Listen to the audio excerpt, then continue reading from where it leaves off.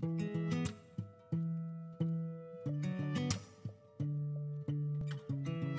friends, welcome to Kitchen Recipes and Crafts. இன்றைக்கி நம்ம சேனலில் ஒரு ஸ்வீட் ரெசிபி தான் பார்க்க போகிறோம் ஃப்ரெண்ட்ஸ். ஆமாம், திக் க்ரீமி பாயாசம். பாயாசம் அப்படின்னா என்னடா நார்மல் பாயாசம் மாதிரியா அப்படின்னு நினச்சிடாதீங்க ஃப்ரெண்ட்ஸ். இங்கே பாயாசம் ரொம்ப டிஃப்ரெண்ட்டாக இருக்கும், அதே சமயம் அது டேஸ்ட்டாகவும் இருக்கும்.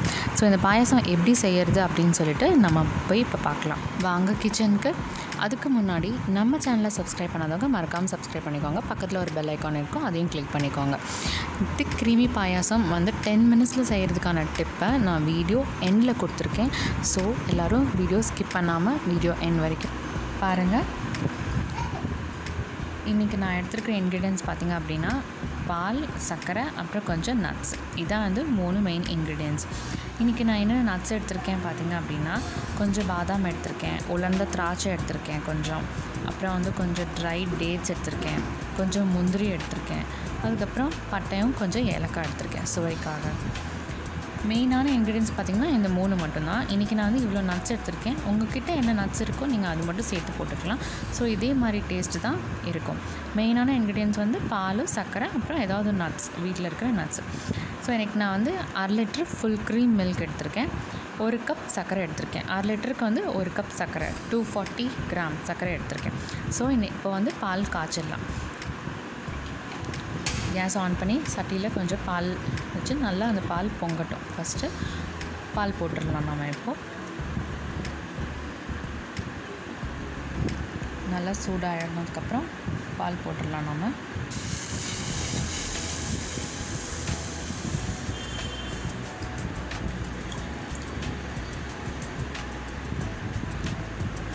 பால் வந்து நல்லா கொதிக்கட்டும். தண்ணி எதுவும் ஆட் பண்ண வேண்டாம் இதுக்கு, ஏன்னா நம்ம வந்து திக்காக தான் இருக்கணும் இந்த பாயாசம் செய்கிறதுக்காக.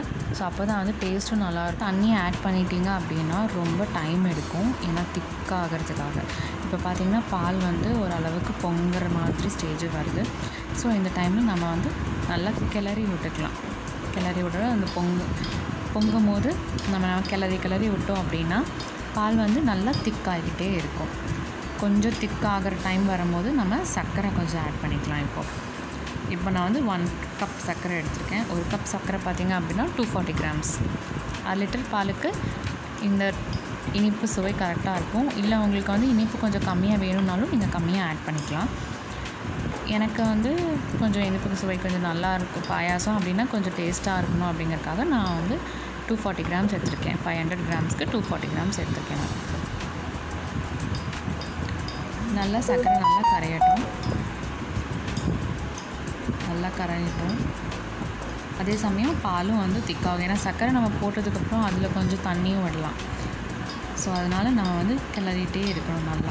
நல்லா கிளற சர்க்கரை ஃபுல்லாக டோட்டலாக எல்லாம் கரைஞ்சிடணும். நான் இன்றைக்கி ரொம்ப சின்ன சட்டி எடுத்துருக்கனால வெளியிலெல்லாம் பொங்குற மாதிரி வருது. ஸோ நீங்கள் வந்து கொஞ்சம் என்ன சொல்கிறது, பெரிய சட்டியாக எடுத்துட்டிங்க அப்படின்னா பால் கீழெல்லாம் பொங்க வராது, உங்களுக்கு கிளறதுக்கும் கொஞ்சம் ஈஸியாக இருக்கும். இப்போ வந்து நம்ம ட்ரை டேட்ஸ் கொஞ்சம் ஆட் பண்ணிக்கலாம். இந்த டேட்ஸ் பார்த்திங்க அப்படின்னா 4 மணி நேரத்துக்கு முன்னாடியே நான் ஊற வச்சுட்டேன். பால் நம்ம பொங்குற டைம்லேயே நம்ம வந்து டேட்ஸ் ஆட் பண்ணிட்டோம் அப்படின்னா அந்த டேட்ஸும் வந்து நல்லா ஊறி போயிடும் அந்த சூட்டிலேயே. அப்போ வந்து நீங்கள் பாயாசம் குடிக்கும் போது நடுநடுவில் அந்த டேட்ஸ் வந்து ரொம்ப டேஸ்ட்டாக இருக்கும், குழந்தைங்களுக்கும் ரொம்ப பிடிக்கும். ஸோ இது நல்லா இன்னும் கிளறி விடலாம். இன்னும் திக்காகலை பால். நான் இன்றைக்கி லோ ஃப்ளேமில் தான் வச்சு திக் பண்ணிகிட்ருக்கேன் நான்.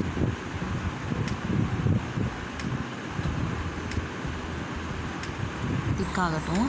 இப்போ நம்ம என்ன பண்ணலாம் அப்படின்னா ஒரு தடுக்கா பேனில் வந்து கொஞ்சமாக நெய் ஊற்றி நம்மக்கிட்ட இருக்கிற முந்திரி, பாதாம், பட்டை, ஏலக்காய், உலர்ந்த திராட்சை இது எல்லாத்தையும் வந்து நம்ம கொஞ்சம் நெய்யில் வறுத்து எடுத்துக்கலாம். இதுக்கு ஜாஸ்தி நெய் போட வேண்டிய அவசியம் இல்லை. நான் இன்றைக்கி வந்து 1 டேபிள் ஸ்பூன் நெய் தான் எடுத்திருக்கேன். ஸோ இந்த 1 டேபிள் ஸ்பூன் நெய் போதும்.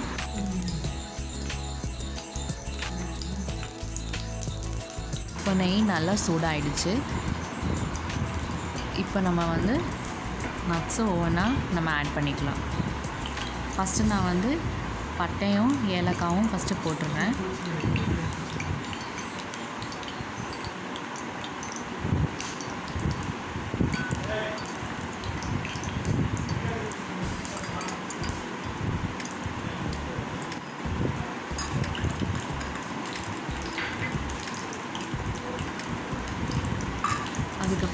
முந்திரி, அப்புறம் கொஞ்சம் பாதாம், அப்புறம் கொஞ்சம் உலர்ந்த திராட்சை,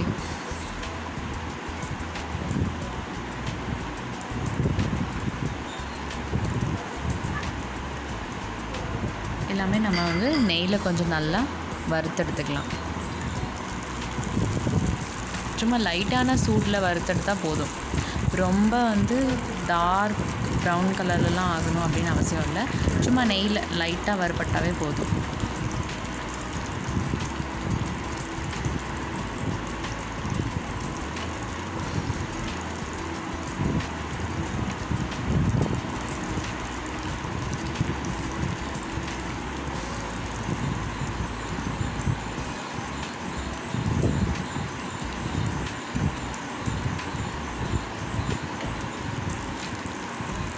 திராட்சையெல்லாம் நல்லா உப்பிடுச்சு பாருங்கள், போதும்.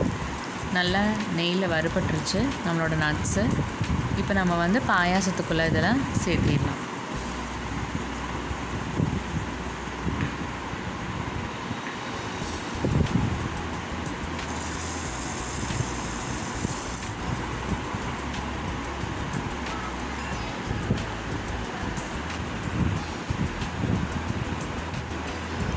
இப்போ நம்ம நல்லா கிளறி விட்டுக்கலாம். இந்த நட்ஸ் கூட இந்த பாலும் சர்க்கரை எல்லாமே நல்லா திக்காகணும். நம்ம கிளறி விட்டுக்கிட்டே இருந்தால் அடி பிடிக்காமல் இருக்கும் கீழே. பாருங்கள், சைட்லலாம் அந்த திக், நம்ம இன்றைக்கி ஃபுல் க்ரீம் மில்க் போட்டிருக்கனால சைட்லலாம் அந்த க்ரீம்லாம் ஸோ நல்லா கொதி வருது. பார்த்திங்களா, அந்த மில்கோட க்ரீம் எல்லாம் திக்காகிட்டே இருக்குது. நம்ம இந்த கன்சிஸ்டன்சி இன்னி கொஞ்சம் அப்படியே திக்காகணும்.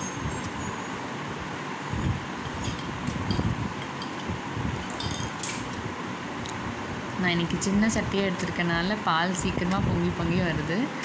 ஸோ நீங்கள் வந்து கொஞ்சம் பெரிய சட்டியாக எடுத்துக்கோங்க. பாருங்கள் ஃப்ரெண்ட்ஸ், இப்போ ஓரளவுக்கு திக்காகிடுச்சு. இப்போ நம்ம கேஸ் ஆஃப் பண்ணி வச்சிடலாம். கொஞ்சம் கூலானதுக்கப்புறம் வந்து பால் கெட்டி ஆகிடும், நமக்கு திக் க்ரீமி கன்சிஸ்டன்சிக்காக வந்துடும்.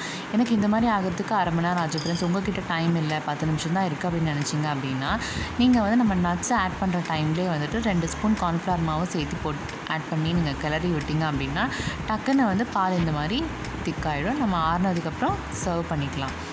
இப்போ நான் இந்த மாதிரி திக் க்ரீமி பாயாசம் வந்து நம்ம 2 விதமாக சாப்பிட்லாம். ஒன்று ஹாட்டாகவும் சாப்பிட்லாம், ஃப்ரிட்ஜில் வச்சு கூல் பண்ணி சாப்பிட்லாம். இது ஹாட்டாக நான் உங்களுக்கு காமிச்சிருக்கேன். இதுவும் நல்லா டேஸ்ட்டாக இருக்கும். எனக்கு வந்து ஃப்ரிட்ஜில் வச்சு சாப்பிட்றது தான் ரொம்ப பிடிக்கும். இது பார்த்திங்கன்னா ரொம்ப நேரம் ஃப்ரிட்ஜில் வச்சு எடுத்திருக்கேன் ஃப்ரெண்ட்ஸ்.